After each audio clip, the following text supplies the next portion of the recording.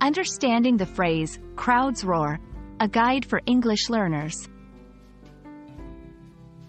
Hello everyone. Today, we're going to explore a fascinating English phrase, crowds roar.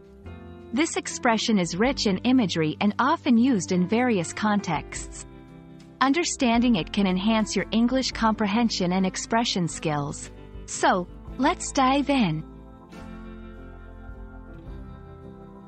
Crowds roar consists of two key components, crowd and roar.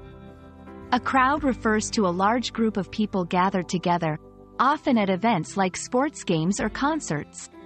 The word roar is typically used to describe a loud, deep, and prolonged sound, like that of a lion. When we combine these words, the phrase paints a picture of a large group of people making a loud, unified noise. The phrase, crowds roar, is often used to describe the collective sound made by a group of people in reaction to an event. For example, in a football stadium, when a goal is scored, the spectators, crowd, might react with a loud cheer or shout, which is collectively referred to as the crowd's roar.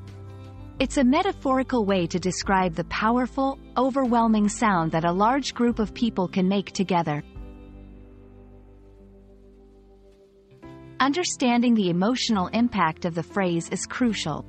Crowds roar is more than just a description of sound. It's about the energy and excitement that it represents. This phrase often conveys a sense of unity, strength, and collective emotion, be it joy, support, or even anger. To help you grasp this phrase better, here are some examples. 1. The crowd's roar at the concert was deafening as the band took the stage. 2. As the runner crossed the finish line, the crowd's roar was a testament to their admiration.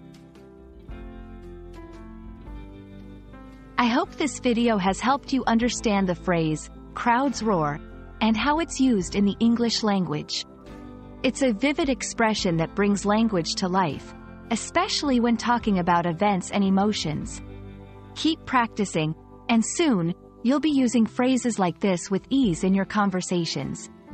Thanks for watching, and see you in the next video.